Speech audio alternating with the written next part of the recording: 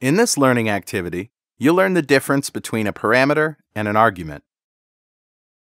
It's easy to confuse the terms parameter and argument, but they are different beings. A parameter is a variable which is part of a method's signature. An argument is an expression or a value that's passed into the method. There is a subtle difference. Consider this JavaScript method. The variables a and b are the parameters of the function addTwoNumbers. Now, let's call this function. The values 5 and 3 are arguments.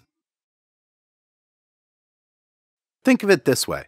Parameters are variables, arguments are expressions or values. Now, let's do a quick quiz. Look at this code and determine whether the highlighted portion is a parameter or an argument. If you said parameter, you are correct. Let's look at another one. This time, we're looking at an argument. Try one more.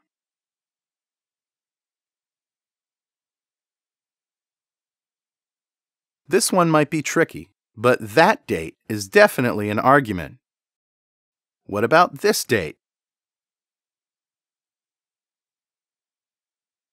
If you think this date is a parameter, you are correct.